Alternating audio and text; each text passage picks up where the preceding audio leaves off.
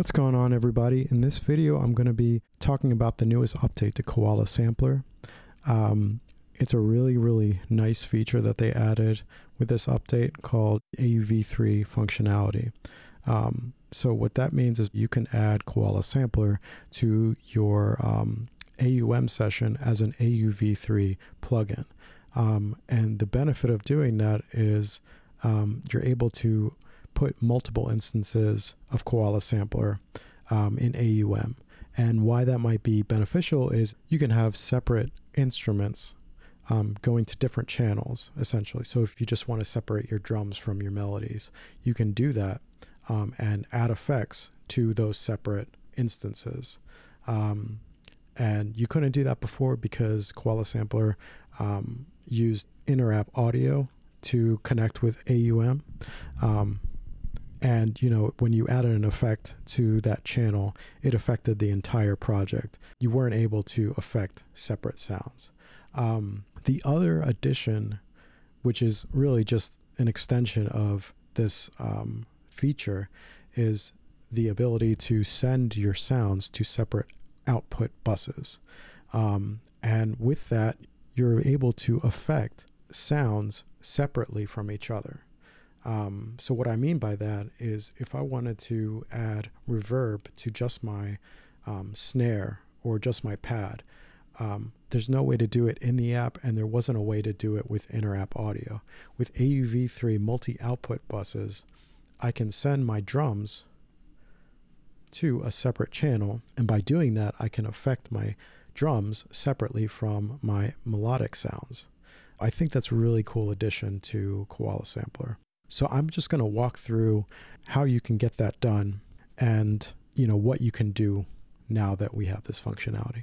So I'm going to close out of this. Another thing that the developer added was the saving of projects is now a little bit different. So when you saved a project before, it would compile it all into a folder with, you know, different files within that folder. Now, when you save a project, it saves it as a Koala file.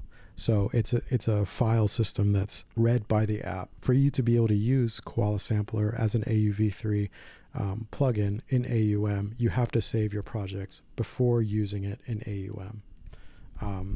So basically, I'll show you how to do that real quick. So you would go to Koala Sampler, standalone, you go to the hamburger menu, and you really just save. And you do that for every project that you had made before this update. So I'm going to go ahead, close out of this because I've already saved the project.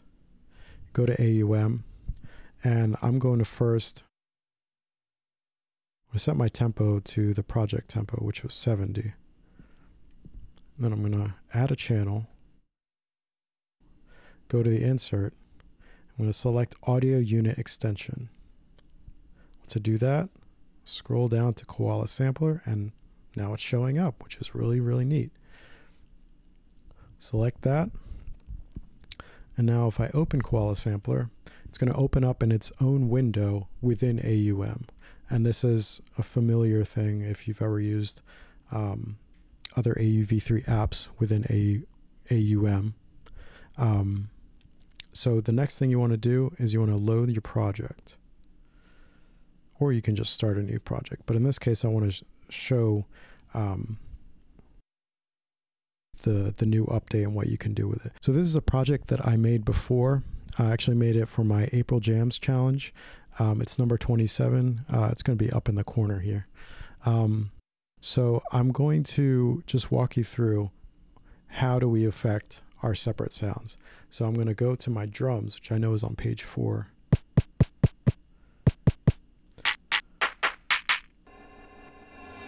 So what I want to do is I want to send these sounds to separate channel.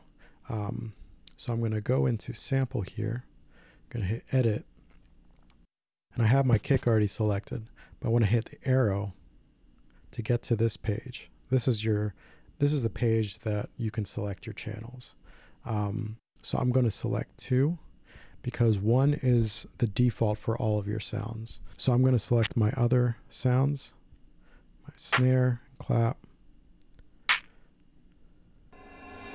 and they're all going to number 2. So nothing's happening. You don't hear anything when I'm hitting these notes. You're just going to add another channel. Go to audio. And this time I'm going to go to multi-bus audio unit instances. And that's where you find Koala Sampler. And as you can see up here, the number 2, that's the next channel available. And that's where all of my drums are going to. So now you can hear those sounds because we have a channel for those sounds. So now I can go ahead and add an effect slot for my drums only. I'm going to add in this compressor. I'm going to turn down the threshold, turn up the ratio a little bit, and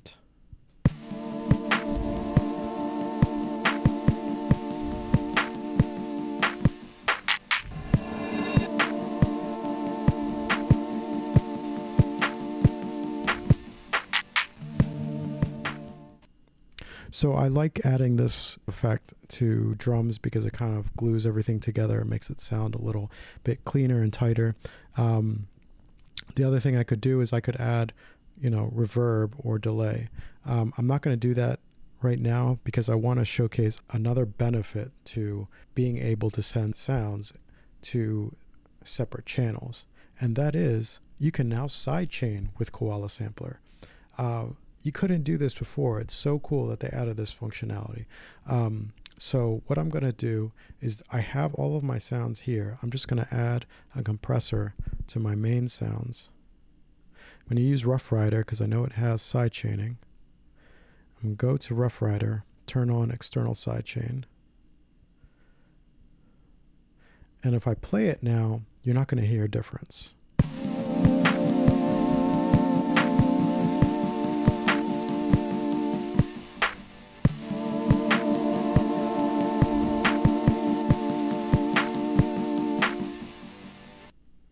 So yeah, you didn't hear a difference because it's not receiving any signal from the kick. In order for you to hear that sidechaining pumping effect, you need a signal going to it to affect the sound to where it ducks down whenever it hears the kick. So the way we're going to do that is we're going to go to our drums here, or if you just send your kick to this channel, you go to wherever the kick is. So in this instance, I have the kick with the drums here. I'm going to select this effect slot. I'm going to go to multi-bus audio unit instance. I'm going to select Rough Rider because that's the compressor that's on the main channel where all my sounds are. And that's where I want to send my kick to. So I'll select it here. And then I'm going to hit play, and then you're going to notice a difference.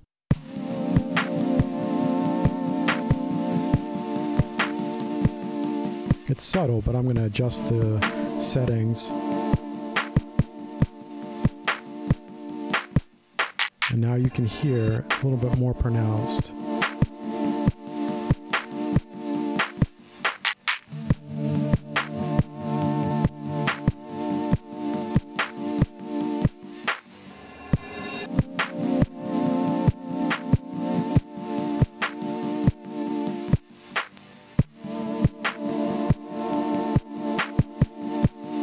So now you can hear that sidechaining effect. This is a completely native thing. This is not a workaround. You used to have to use various different resampling techniques in Koala Sampler to get that sidechaining effect. But now you're able to do it, and it's really cool. And I appreciate the developer for releasing these updates pretty regularly. I mean, in the last less than a year, there's been quite a bit of features that they've added, which is really nice. And yeah, I mean, this is really cool.